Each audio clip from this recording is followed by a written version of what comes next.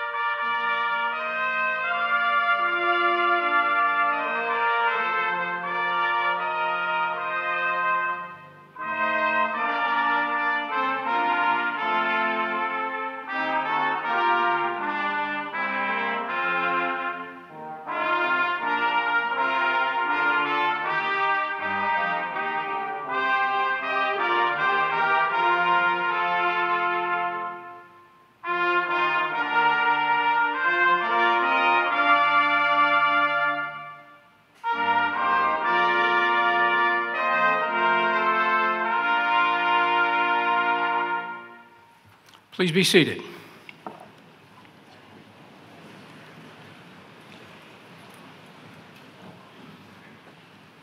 Members of the Corps of Cadets, special guests and visitors, ladies and gentlemen, good morning. And welcome to the Virginia Military Institute and our 10th Annual Leadership and Ethics Conference.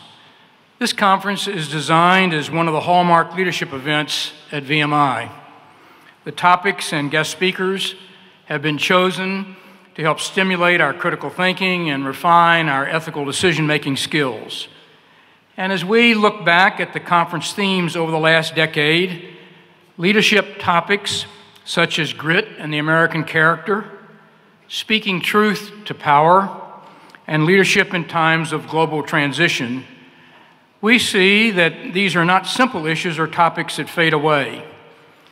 This conference has become known for addressing difficult issues of ethical leadership development that are relevant and of national importance.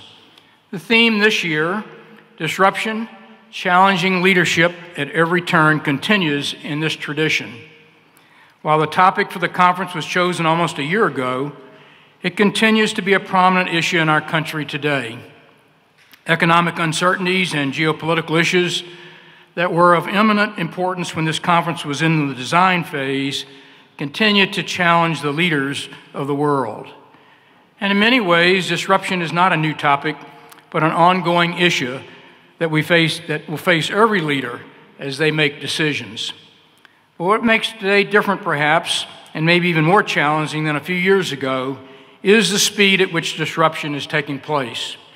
Gone are the times when you wait for the daily news cycle or even your favorite internet site to report updates. And many of you are continually tethered to a stream of information. As leaders in this new environment, you'll be challenged to both respond to change and initiate change.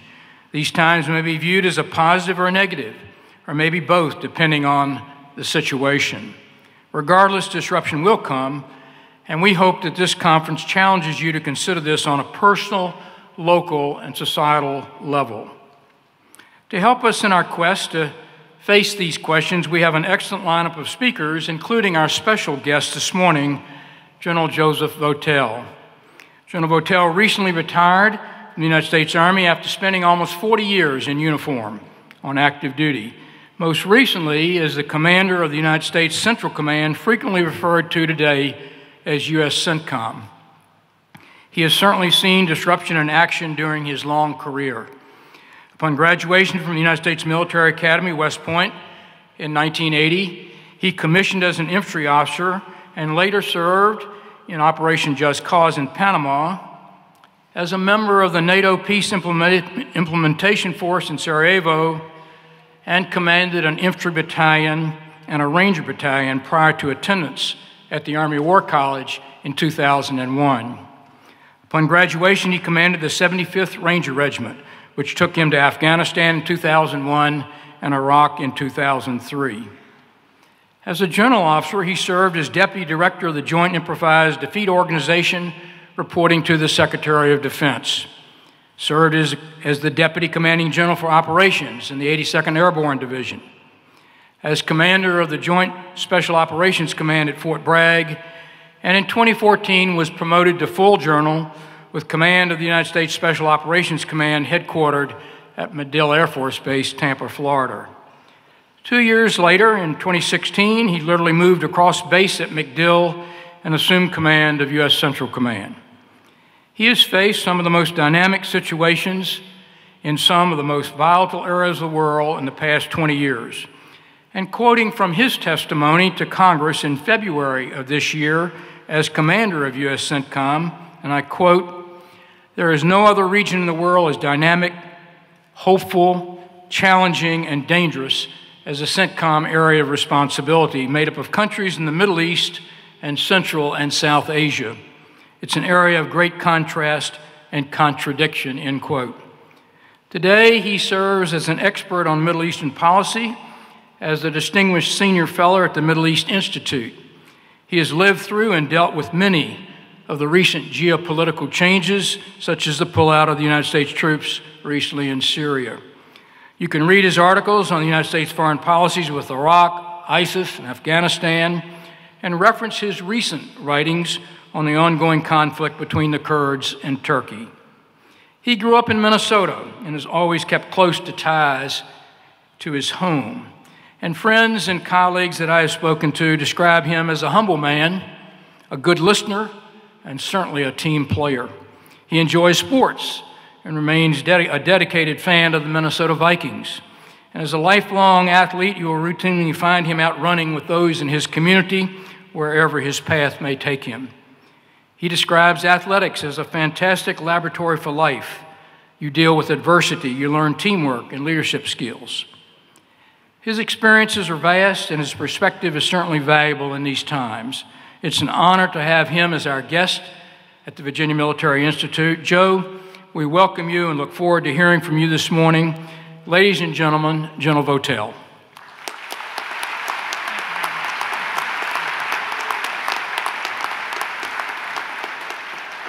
Well, thank you. It's wonderful to be here. I am obviously not a graduate of this institution, but I have certainly seen the benefit of the product that VMI has produced. I know many of you are familiar with your assistant athletic director, Eric Hutchins, who used to be the commandant here. I don't know if Eric is with us this morning. He is, very good. Everything I've learned about VMI came at the hands of Eric Hutchins. I'll let you determine if that's a good thing or a bad thing, but he certainly has been a good friend to us, and he speaks very highly of this institution and represents you very, very well. I'm glad to be joined by the superintendent and the other leadership here, and I'm especially glad to be joined by Cadet Nicholas Wainwright, class of 20. We were chatting beforehand. I asked him what these little stars represented on his collar or on his sleeve, and he explained to me this was for academic excellence and maintaining a certain grade point average. And I mentioned that we had the same thing at West Point. I would just tell all of you that I was not a star man. For those of you that are C and C+ students out here, there's a future for you. Hang in there. All right?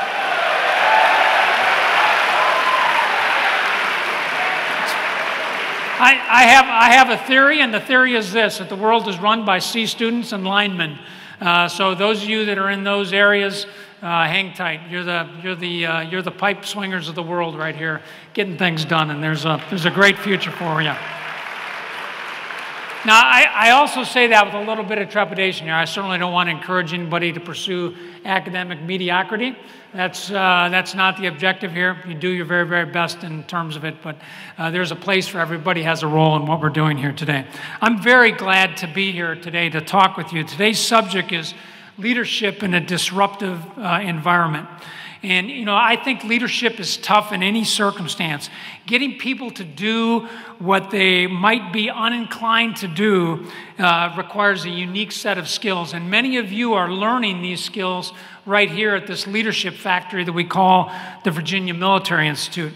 And it's always amazed me in the military that we often take our most inexperienced junior leaders and we put them in the most challenging leadership positions. Those of you that commission upon your graduation will learn this the day you step in front of your platoon. And you learn that now you are in charge, and many of the people that you are leading have the same life experience that you do and are about the same age. But leadership is about learning. And you learn something all the time as you continue to move forward in the military. As a young lieutenant, platoon leader, I learned how to listen. My squad leaders were all Vietnam veterans. They knew much more than I did, and I had to pay attention to them. As a company commander, I learned that I had to set and enforce standards between different organizations. That which I valued as a platoon leader that made my platoon very unique could actually work against cohesion in a broader organization, and I had to figure that out. Later, as a field grade officer, I learned that you have to help people work within systems. Training systems, sustainment systems, resourcing systems. As a battalion commander, I learned that it's important to create an environment for leadership to thrive. As a regimental commander, I learned that I had to bring disparate organizations together with different skills, different capabilities, and somehow bring them into a team, get them focused on a common objective. As an assistant division commander, my division commander said, I want you to focus on battalion commanders. And what I learned about that experience was that you really have to figure out a way to help people think through their challenges without doing the work for them. And that was a great experience. As a joint task force commander, I learned perhaps one of the most important lessons as a leader, and that is you have to trust the people below you because they oftentimes know more than you do. We are an incredibly technical force, and as we were pursuing targeting of terrorists and other networks out there, it became very apparent to me that the people that worked for me knew much more about the technical aspects of this, and despite my very best efforts to understand this, I would never be their equal, and so it required me to trust them and create an environment for them to succeed. And as a combatant commander at both SOCOM and CENTCOM, I learned the importance of empowering decision-making and risk management at the proper levels. So my point here is that leadership development is a continuous process. It isn't something that you start and finish here at VMI, but it is something that continues through your military career, or for those of you that go into the business world, will continue there. But it is something that will continue as you move forward. Doing leadership in this environment of disruption is even more challenging. And today, I want to use my experience of leading a 79-member coalition as a case study in how we dealt with an environment that was principally characterized by complexity and disruption. I think you'll find it interesting. And it certainly fits into the conference that VMI is hosting right now. But for all of you, and I recognize most of you may not be participants in this conference, I think it provides some good lessons and a good way of thinking about the future and about your future challenges. And my takeaway to all of you this morning is this. As leaders in the military, future leaders in the military or in business community or whatever walk of life that you end up in, you are going to encounter complexity and disruptive environments. Your success and the success of the organizations that you are leading will depend on how you deal with that environment and continue to move forward towards the attainment of your objectives. And my observation is there's no silver bullets, there's no secret sauce, there's no shortcuts to doing this. This is about mastery of basic leadership skills. And I'm hoping that you will kind of pull that out of it today. So let me begin here, and let me see if I got that, okay. I want to start with telling you a little bit of a story here. And I want to talk with a personal experience. I want to take you back to December 19th, 2018. I was in my office at CENTCOM. I had finished a recent tour through the region. I went every month, spent a couple weeks, and I was back on the headquarters. Of course, we're getting ready for the holidays at this particular time. The status of the fight here, we are continuing with our campaign plan. We are consolidating our success in Iraq at this time. We are pursuing an increasingly challenging fight against ISIS remnants that are in the easternmost part of Syria in the middle Euphrates Valley. Every morning I started off with an intelligence brief, and I followed that with a brief from my web ops representative, from my public affairs officer, and from my communications integration person. And at the end of the brief that morning, my public affairs officer pointed this tweet out to me right here. Certainly, our president has a very unique way of communicating with the American people. That's probably why he was elected, one of the reasons why he was elected. But this is a feature of the environment. I noted this. We'd heard this before, and I didn't think all that much of this. So I was aware that this tweet had taken place at about 8:30 in the morning on this day. What I was unaware of is that a little bit later that morning, our president would have a call with the president of Turkey, and that the president of Turkey would use this opportunity to continue with his complaints about our relationship with the Kurdish component of the Syrian Democratic Forces, our principal partner, a very successful partner, I would add, in Syria. About 1:30 in the afternoon, I got a call from the chairman, Joe Dunford. General Dunford and I had a long relationship. We've worked together a number of times, so we have a very good relationship. We spoke every day, multiple times usually, every day about things that were happening on. But the chairman called me and said he had a very urgent matter to discuss with me. And so we began our discussion. He basically said that the president has now directed an immediate withdrawal of U.S. forces from Syria right at that effective point. This represented a very sharp 180-degree policy change for the U.S.-led coalition. Frankly, it was quite a shock to me. We had a fight underway. There had been no apparent coordination with our coalition partners. We had coalition partners on the ground with us in Syria. There had been no heads up to our Syrian Democratic Force partners about this. Our force was 100% dependent upon our partners on the ground for force protection and movement security. And we had an extraordinarily immature and fragile architecture to support an immediate withdrawal. We were still using dirt airstrips to move supplies and materials into Syria. And we had an extraordinarily dispersed force, so the ability to do anything quickly was not possible. So after a quick discussion with the chairman, we agreed on a few things. We agreed that I would notify General Mazloum, the commander of the Syrian Democratic Forces, that I would engage our coalition partners and talk to them about what we were doing. We would begin deliberate planning on a withdrawal plan to support the president's decision. We would keep information flowing on the status of the fight, the risk to the force and mission, and regional reactions. And we agreed that I would contact General Mazloum and explain this to him. And so as I hung up with the chairman, immediately got onto a video teleconference with General Mazloum. Many of you have probably seen him on TV here recently. He's become a little bit of celebrity there over the last couple of weeks. He's a guy that I've visited every month for 3 years. And in between, we talked on video teleconferences. We had a very good relationship. So I got on a video teleconference. Frankly, it was one of the hardest things that I've ever done, to tell a partner that we had depended on, whose forces had absorbed about 11,000 casualties in support of our common objectives, that we were going to pull out, and this decision was immediate.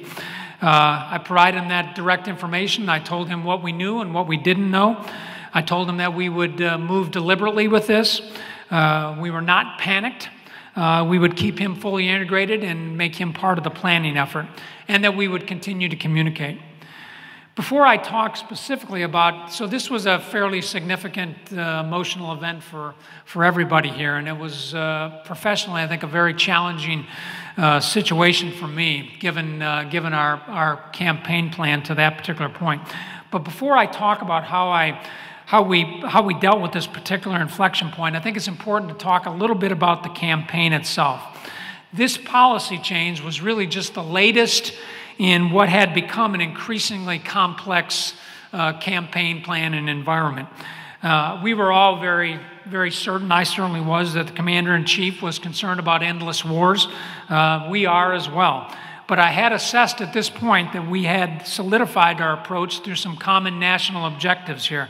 of defeating ISIS, of stabilizing the situation so that our diplomats could use our military accomplishments as a strategic advantage in pursuing a political solution, and that's principally what we were focused on.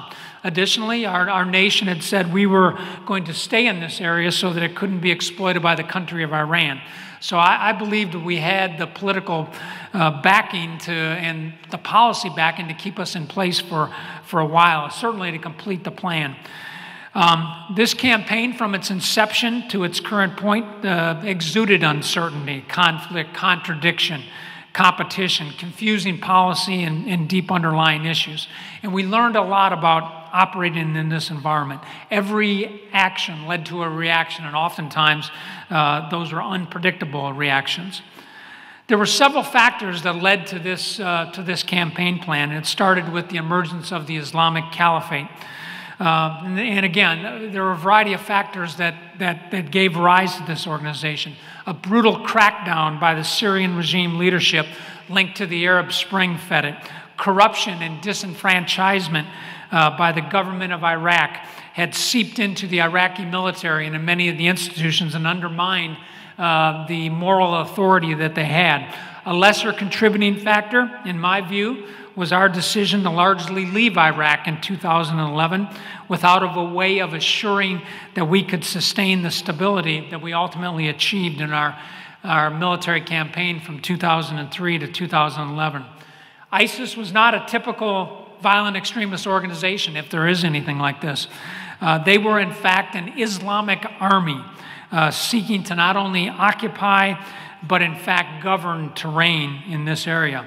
Abu Bakr al-Baghdadi declared himself the caliph and his territorial possession as the new Islamic Caliphate. And they supported this with an extraordinarily aggressive social media campaign that literally drew tens of thousands of foreign fighters to the caliphate, giving an outlet to pent-up men and women around the world, came from over 100 different countries, who were suffering from lack of opportunity and hope and were disenfranchised in their own countries. There was poor border control and corruption along borders that helped facilitate and allow this movement to take place. And it led to a staggering refugee problem. 3.6 million Syrians moved from Syria into Turkey. 700,000 moved into the country of Jordan. And the population of the country of Lebanon, about 1.5 million people on a day-to-day basis, was doubled with refugees that streamed into that country. And there were significantly internally displaced people that couldn't leave Syria, but also couldn't stay in their homes and communities. The international response was very slow and uncertain. There was a lack of political commitment, in many cases, outright avoidance. Many were debating whether this was a local problem or whether it was an international problem. We debated whether the problem was Assad or whether the problem was ISIS. We talked about whether we should focus on Iraq or Syria or both. We debated whether this was a military, an intelligence, or a law enforcement response. And there were a variety of independent actors that were playing out here. There was extraordinary dysfunction in the Syrian opposition to the Assad regime. We had extreme difficulty identifying who was in charge and what their motives were. Arab partners across the region were providing direct arms to different groups on the ground trying to pursue their objectives. And there were many Western countries that were engaged in their own irregular warfare approaches here. ISIS took advantage of this chaos. They moved quickly, they gained ground, they overran resources. At one point, they had nearly $1 billion in U.S. cash that they had taken from a variety of banks that they had overrun, particularly in the Mosul area. They orchestrated extremely brutal tactics that they publicized through a highly effective information campaign. Ultimately, our political leadership agreed to respond. And then we set about the work of building a coalition of the willing and developing a campaign plan, all under the U.S. political and military leadership. This proved a challenge in and of itself, orchestrating and combining a number of different national caveats and objectives and capabilities. Some countries were willing to go to Iraq, some were not willing to go to Syria. Some were willing to do both. Some were willing to provide money, some were willing to just provide military capability. So it was a significant challenge just building that. Ultimately, we were able to form a coalition here and develop a plan, as you kind of see there: military operations, stabilization, and then normalization of the situation. But we had some basic guiding principles that were put in place by our political leaders. We would orchestrate a campaign that was by, with, and through our partners. They would do the fighting on the ground. We would support them, and there would be an arrangement, a legal and authorities arrangement that would allow us to do the things that we would do. Our campaign would be focused strictly on ISIS, not on the Assad regime. On the ground in Iraq, we would support the Iraqi forces, and we would commit forces to that particular area. We would not initially put people on the ground in Syria, and we would pursue an Arab proxy force. There was an extraordinarily low tolerance for risk. If we had had a setback early on, I'm very convinced that that would have changed the course of the campaign plan in a significant way. Once this was done, then we had to move about finding partners, and this proved to be a challenging and complex process as well. The Iraqi army and the Iraqi military had largely been routed by ISIS in the early days of the campaign. There was extraordinarily low morale, and what equipment that they had, the large amount of equipment that they had, a large amount of it had been actually abandoned and turned over to ISIS, left for ISIS to use. This proved a significant problem. The Iraqi army was plagued with poor leadership, a lack of a coherent command and control structure, corruption in their institutions. It's amazing to me how in the course of just a couple years, corruption can seep into these institutions that we invested so much into. There was poor maintenance, poor sustainment, and virtually no training systems in place. The Iraqi army was largely unrepresentative of the people. It was mostly Shia, with little Sunni or Kurd representation at this point, mostly due to the policies of the prime minister at that time, who was ultimately replaced. There were multiple security entities: Ministry of Defense, Ministry of Interior, the Counterterrorism Service, the Popular Mobilization Forces, the Peshmerga, and these were all separate organizations with no unifying ability between all of that. Along the way, the Grand Ayatollah Sistani reached out to the people and emphasized the importance of them helping with the country, and this helped. It brought militias to help, but it also brought militias that were beholden to Iran, adding another element of complexity into this. Our effort to turning to Syria, our effort to find and develop an Arab proxy force in Syria failed. We are unable to find sufficient numbers of Arab fighters who were willing to focus on our priority, defeating ISIS. And even those that we could identify and train and organize into units, we had extraordinary coordination issues with Turkey, other partners in the region, and with uncertainty in our own policy channels that really subverted their effective employment. And as a result, we got extraordinarily high scrutiny from Congress because we'd spent so much money on this. It was not a good period right here. Ultimately, we found our Syrian partners in the rubble of a place called Kobani with the Syrian Kurds, who were literally with their backs against the border fighting ISIS. We made the decision to support them with that. We knew immediately that there would be issues and concerns with Turkey. Our national security process kicked in, and this was debated in a significant way.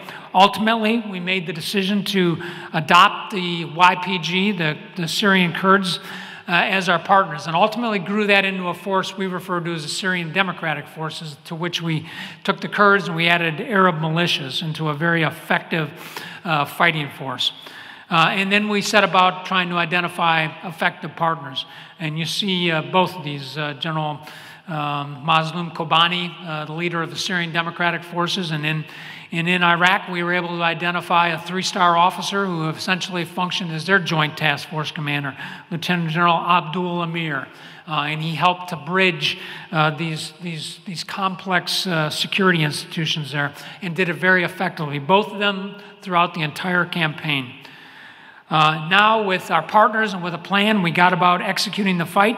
It started with fits and starts. It was a difficult fight. I remember when we went to Fallujah, we still were struggling with command and control within the Iraqi forces, and we had different entities of their security forces doing different things, and as a result, it exacerbated the human problems. We created a significant refugee problem out of that town, and there were reports of atrocities by some of the elements of the Iraqi security forces, so this was something we had to address. The lack of coordination and command and control was a challenge throughout all of this. Of course, we had to also balance our partner interests with our interests. The Iraqis wanted to go in a particular direction. We wanted to go in different places with our campaign plan, and we had to work through that. The Kurds had the same thing. They were very keen to focus on Kurdish areas, but we knew we had to focus in other areas to address the ISIS threat, and so we had to work through this. And there was also the presence of external actors, Turkey, Russia, Iran, Israel, all at different parts of the fight, interjected themselves in big ways and small ways into the campaign. That made this extraordinarily difficult. We had a very good political partner that helped us. Mr. Brett McGurk, the President's special envoy here, helped manage a variety of those things and helped us work through that.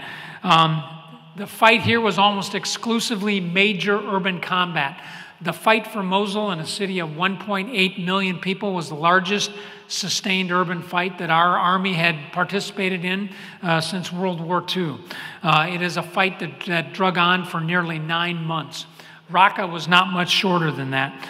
The nature of ISIS fighters meant that they fought to the end. There was no surrender. There was no opportunity to do that. They were going to fight until they were end. And of course, adding to the complexity of this, through the campaign, we changed administrations. And that added an element of uncertainty and complexity into it as well. We did prevail, ultimately, and liberated the caliphate. We immediately had some challenges with stabilizing areas. Our government made the decision to withdraw funds that we were counting on to help stabilize these areas, and to put more emphasis on trying to reach out to international partners to do this. There was a lack of access for UN agencies and non-government organizations to get into these areas. The government of Syria didn't support that, and the UN will not go into these areas if there isn't support from the sovereign government. There was significant destruction of dwellings and infrastructure. There was massive human displacement that had taken place. And so we had to set about trying to address these immediate concerns and reestablishing governance. We detained a large number, we didn't, our partners did, a large number of Iraqi or of ISIS fighters, foreign and otherwise, and family members. And they had to be secured and they had to be protected. And this grew into a significant problem because many countries where these fighters came from, they didn't want their fighters back, and they certainly didn't want their family members back. And this grew to be a very significant problem. There was slowness and, in some cases, an absence of an effective process to get us to an ultimate political solution. And so this caused it to drag on. Of course, we've all seen this play out over the last couple of weeks. So the question that I've just posed for you at this point is, how did we overcome this? How did we work through the disruption? And so I'd just like to spend a few minutes talking with you a little bit about that. I think there were 6 things that we tried to focus on. And this kind of goes back to my point to you here, is that there was no secret sauce, there was no magic formula here. This was about mastery of things that we all know, and really paying attention to this throughout the campaign. First and foremost, it was important to have a unifying organizational culture. I'm here to tell you, I know here at VMI, you spent a lot of time talking about values and the importance of that. I'm here to tell you that played a pretty big issue here. Understanding the values of our partners out there and imposing our own values on people, our own ideology, our own beliefs, the fact that we valued human life and that we were not going to exacerbate human suffering as much as we could was an important aspect of our campaign plan. So organizational culture, how you think about things, how you approach things, really guided our efforts throughout this campaign. And we were successful, I think, in helping our partners understand that and adopt a similar approach. So organizational culture was an important aspect of this. I love this quote, and I know I'm here in Virginia, and a place of the Confederacy, so I apologize for using a Union quote here. But I love this quote because it speaks about the idea of trust. The idea that if you're in a difficult situation, we are going to come and help you. And that was an important aspect of this.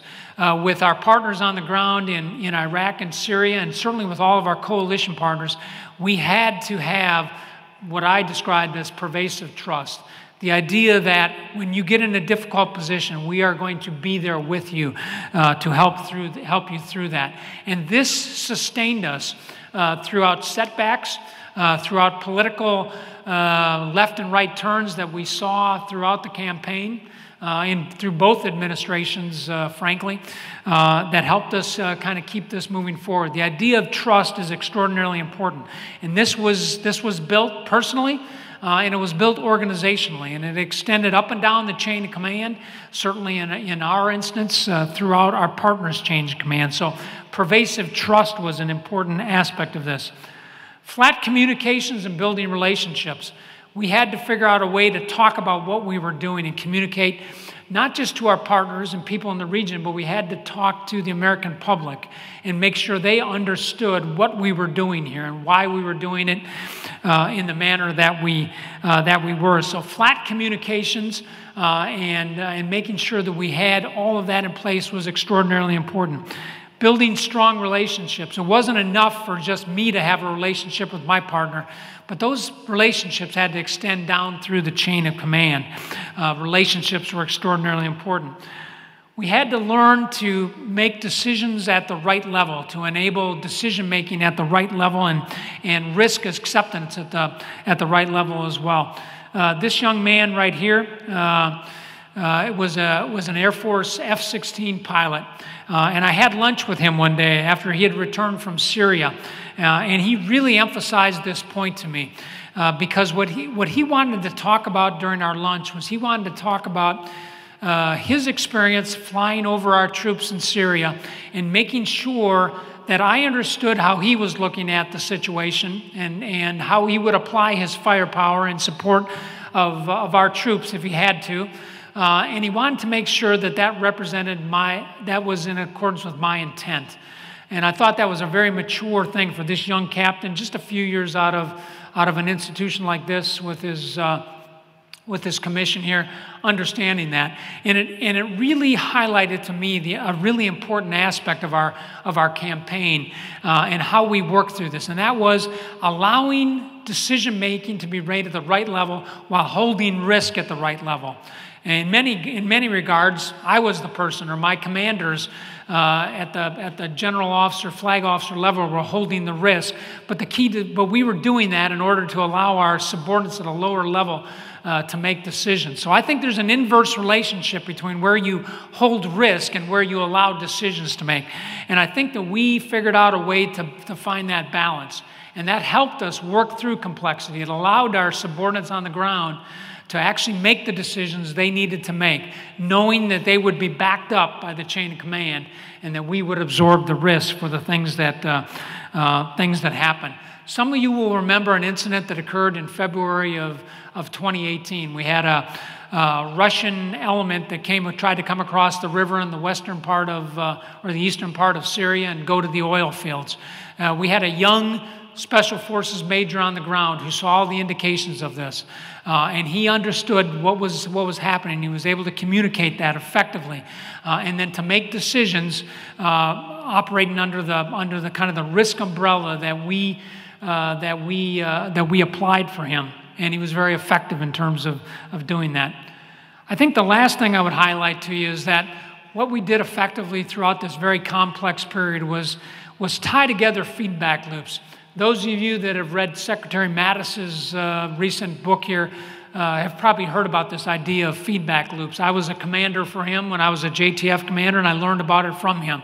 The idea here is that what we're trying to do up and down the chain of command is establish shared awareness, shared alignment, shared action by moving information up and down and making sure people understand.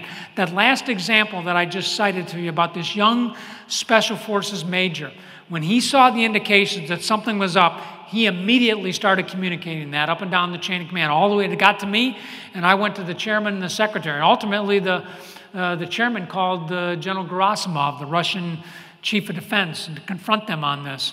And of course, they feigned knowledge of this, and then when they came across, this young major brought all the ISR, all the firepower he could to bear, and we ended up destroying that column, killing, by our estimate, 200 Russians on the ground, and not turning it into an international incident.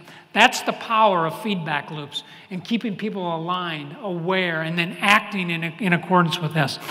These were the things that we did, these 6 things that really helped us work through this complex environment.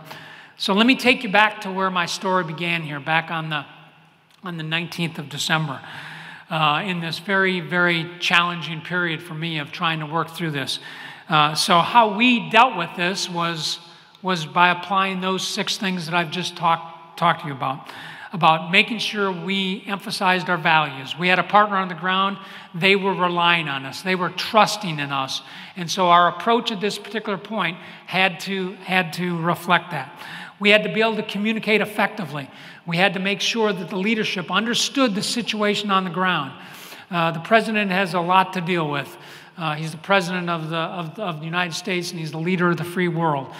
So he doesn't always have the details of what's happening on the ground. So it was extraordinarily important for us to communicate that, hey, you just can't pick up and leave from a place like northeast Syria. It takes some time. And ultimately, our communication was successful, and we developed a plan to do this that actually had us increasing our presence on the ground before we actually decreased. In other words, getting bigger to get smaller. And we were able to communicate that effectively to him and to our other leaders and get a good plan in place to do that. We certainly relied on great relationships with our partners. Many of our coalition partners felt like they'd been backdoored a little bit. And so we had to rely on relationships to maintain that. And we had to trust our people to make decisions at the lower level, and that we were going to cover them with our risk acceptance. And we had to employ these feedback loops throughout. This was absolutely critical to you. So there is no magic tool that we pulled out. This was pretty basic leadership approaches right here, but it was a mastery of these leadership approaches that I think allowed us to work through this campaign, and then when we were confronted with this very difficult situation in December, to really find a solution that would help us work through that. So, where does that bring us today? Well, I'm here to tell you that complexity reigns out there. As we've seen over the last couple of weeks, we've seen, again, continued policy decisions by our leaders, certainly all within their constitutional requirements that have imposed more challenges onto those who are charged with orchestrating these things.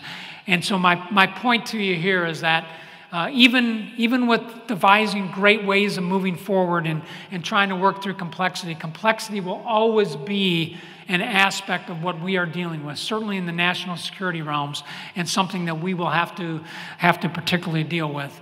And certainly that's the case where we are right now as we continue to work through this situation. Even with the success we saw over the weekend of getting Mr. al-Baghdadi a key milestone, certainly, we still will have to continue to deal with these continued aspects of complexity. So hopefully I've shared a little bit of some ideas with you about the environment that we're stepping into out there, that you will be stepping into out there, and some ideas about how we work through that. So what I'd like to do, I'd like to stop at this point. I'd be very happy to take any questions that anybody has. Thank you.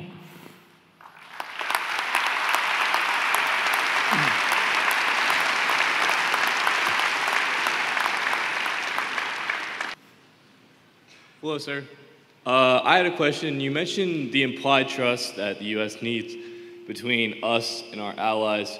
With this new development in Turkey moving into Kurdish areas and us kind of losing face on that, do you believe that the U.S. has lost some of that implied trust? And if so, how do we go about gaining it back in the future? Well, I think strategically, I think we have caused some of our partners out there to wonder how committed we are to some of these things here, and I think that's a concern, and I've kind of expressed that concern in some of my writing. So I do think there is a cost that comes with this. That said, again, as you kind of work the feedback loops, as you kind of see the president, as he's kind of dealt with this, and leadership at all levels, we have been able to maintain contact with them. And as we learned, the Kurds were absolutely essential to the successful operation we had overnight. So I think what you have to do is, we're going to deal with these aspects of it, but at lower levels, you can continue to stay engaged. You can continue to talk with our partners. You can continue through your own actions to demonstrate that. But that we're good partners, and I think people are smart enough to figure out that policies and interests sometimes change, and that we have to deal with that. So I think it makes it a little bit harder long term, but I think the key piece will be for us to continue to not let that be an impediment to us, to trying to partner with people, to move forward with them, to put our trust in them, and to be trustful partners at the levels that we operate. It's interesting to me, I sent a note to General Mazloum over the weekend. I still maintain contact with him, and I congratulated him on their support to our operation against al-Baghdadi, and his response was a very short but insightful one. He said, "Thank you, this was our responsibility." So even despite everything, they still see value in this relationship, and we have to build on that, and you have to continue to move forward on it. So thanks for your question. Thank you, sir. Yes, sir. Good morning, sir. What lessons do you think the United States has learned that we can take forward to prevent another incident like this happening in places like Nigeria or Somalia or Mozambique, where there's developing insurgencies? Well, certainly from a security standpoint, if we're going to make the decision to become involved in these things, we need to do it as early as possible. Things don't get better over time. This is, I tried to lay out for you, and as I talked about this campaign plan, things progressively got worse the more we delayed our entry into this. So that's I think an important aspect of it. But more importantly, what we have to do is we have to reach out to these countries where we see these problems, and we have to engage them early, and we have to get them to address the underlying issues that are giving a rise to these types of reactions of extremist groups. In my point in Iraq is that we had a very good relationship. When we left in 2011, we had a very good relationship with the government of Iraq.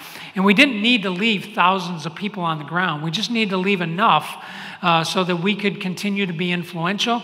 We could continue to remind them. We could continue to keep our eye on corruption and help them work through that, so that they didn't devolve to the area that they did. It's instructive to me that the one element that we did stay with in Iraq was the counterterrorism service. And it was just 2 ODAs, 24 operators on the ground stayed in place.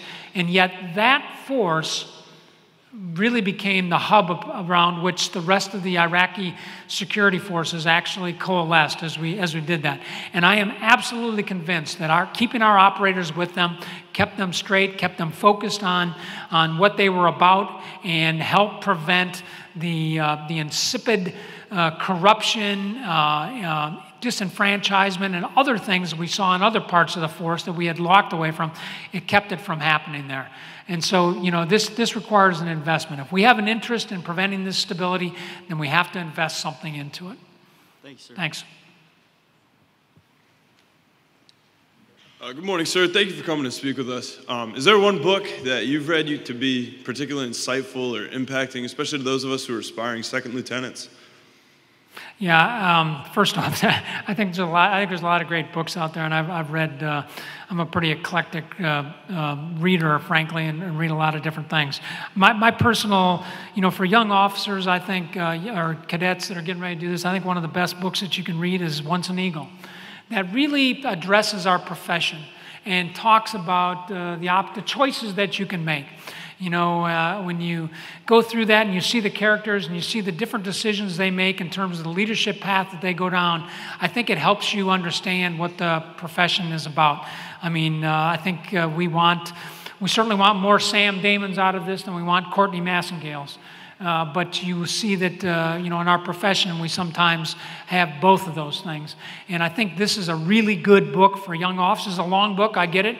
Take it in bites. But I think it's a good book to help you think through the profession that many of you aspire to. Thanks, sir. Good morning, sir. You spoke about your idea of overlapping feedback loops at the strategic or operational level of warfare. Could you also speak about how that might apply at the tactical level, which we'll be entering into as second lieutenants? Yeah, I mean, I think it applies all the way up and down the chain of command. And what you have to do is you have to encourage people to talk and to disagree on professionally on the things that we're doing. And I think as a commander, I think you can set the environment for doing that. One of the things I always did when we went to, I'm not trying to highlight myself as being the epitome of all this. I certainly have my challenges as well as we work through this. But one of the things we tried to do routinely when we went to Iraq, when we went to Syria, was make sure that we sat down with a variety of leaders at multiple different levels, and among us, everybody had a chance to talk. And in that case, most of my time was spent listening. And what I found that did is it gave me different perspectives, but it also was a good way for people to share among themselves. And you could see where there were friction points. You could see where there were disagreements. Conversely, you could see where there was alignment. And the idea that we were trying to get out of that was getting everybody to kind of look at the situation the same way, not exactly the same way, but generally the same way, trying to, think about how we were going to act in that environment and trying to keep people aligned with the direction we were going. So, I think the role of leadership is not just trying to align, senior leadership, but not just trying to align to our national leadership, but is making sure that you inculcate that all the way down the chain of command and support people that have a different view. Secretary Mattis, I'm a big acolyte of his. I think he's a wonderful man, a great leader.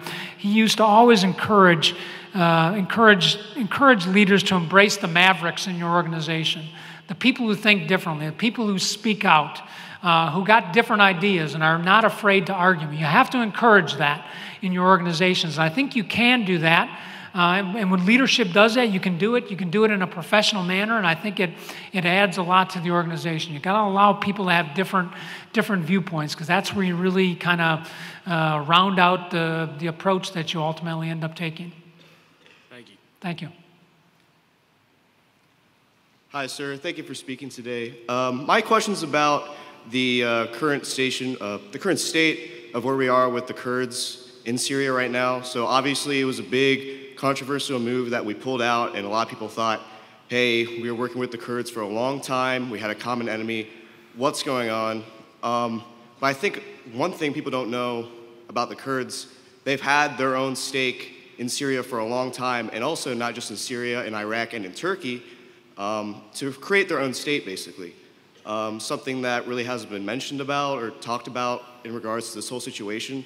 So in regards to this history of the Kurds trying to form their own state, and now with us leaving them, it kind of looks a little weird, but now that we don't have this common enemy of ISIS anymore, what is there left for us to continue to support the Kurds in Syria?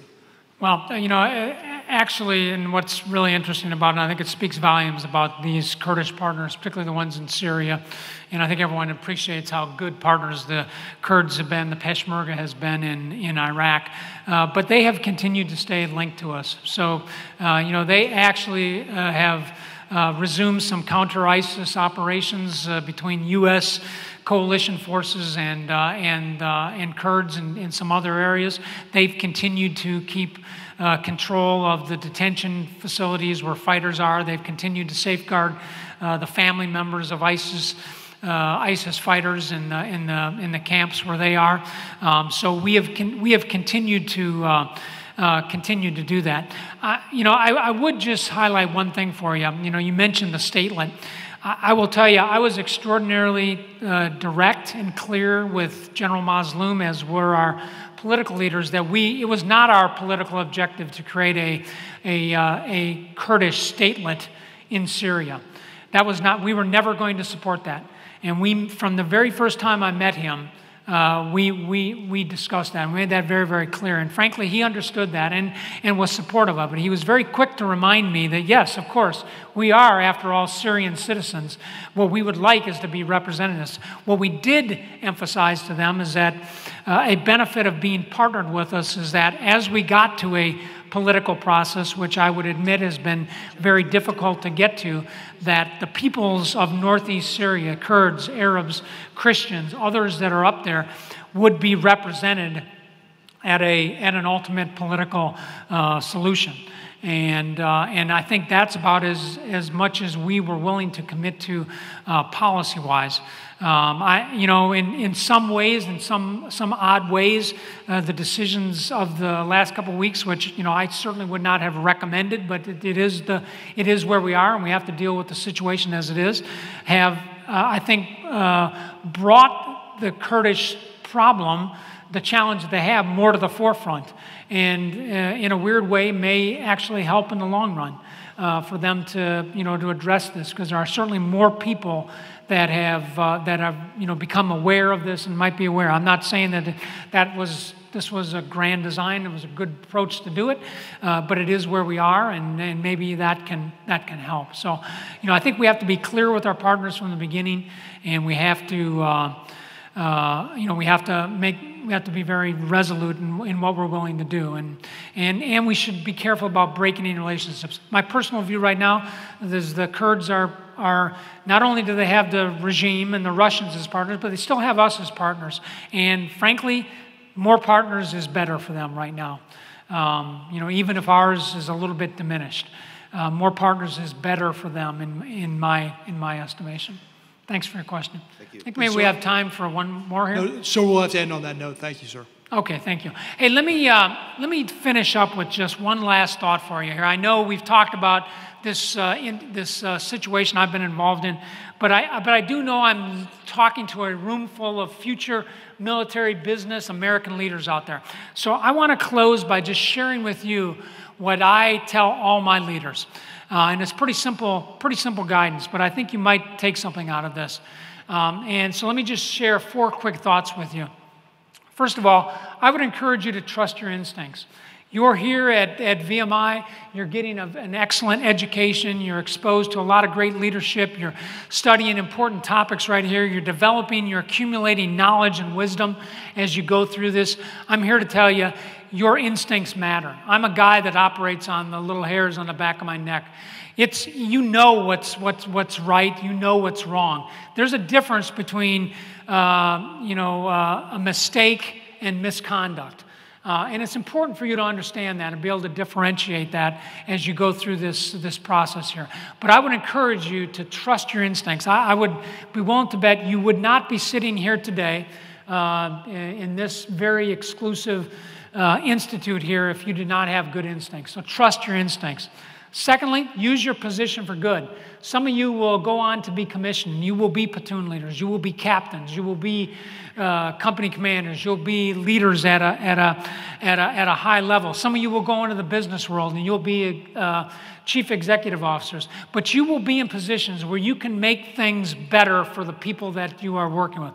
Don't lose sight of doing that. Don't lose sight of using your rank, your position, your authorities for good, for those that are working with you and their families. Don't lose sight of that. Take care of yourself and your family along the way. At the end of all this, whether it's a military career or whether it's a business career, it'll be down to you and your families. Don't lose sight of that. Don't lose sight of that. Many of our young men and women out there, they're looking for an example. They're looking to how you balance your family life and your professional life. So think about that from the beginning. I'm not just talking about people that are married. I'm talking about everybody, about having a balance in your life and trying to illustrate that. I'm telling you, it's hard, and I've failed at this more times than I've succeeded.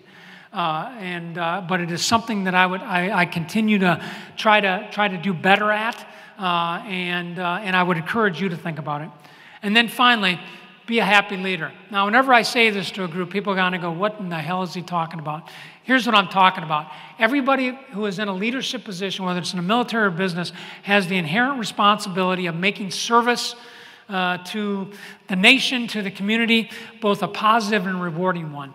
And you do this by being a positive leader, by looking for ways to make it enjoyable, by looking for ways to make it rewarding, by enjoying the things that you are doing and helping people see the enjoyment in that. I'll close with this last story. The most devastating thing that I ever had happen to me in this particular realm is I had an Army colonel come to me who had just come out of commanding an extraordinarily high-speed organization here. We really thought this guy had big legs, would go on to be a general officer. And he came to me because I was the first general officer in his chain of command. And he said to me, "Hey, I'm going to resign. I'm going to retire out of this." And it was my job to kind of talk with him about that. And when I asked him why he was doing that, he basically said, "Well, I've watched you general officers." Wasn't me in particular, but certainly me as part of a collective group here. And I don't want to do what you do on a day-to-day basis. You don't look like you're enjoying yourself. And it really caused me to think of what is it, the behavior that we are modeling that has caused this officer, for whom we've invested all this time and talent into, to make a decision like that. So don't lose sight of this fact of positive leadership, of trying to make it a rewarding experience, of trying to show the benefit of the things that you're doing to those that are coming behind you. It's extraordinarily important. Thank you very much for your attention. I've really enjoyed being here, and I wish you all the best of luck.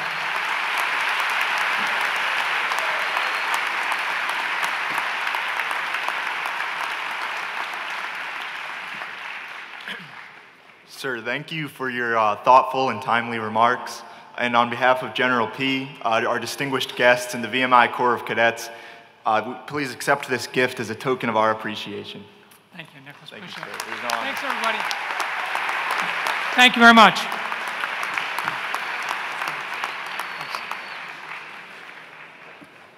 Thank you for attending today. These proceedings are adjourned.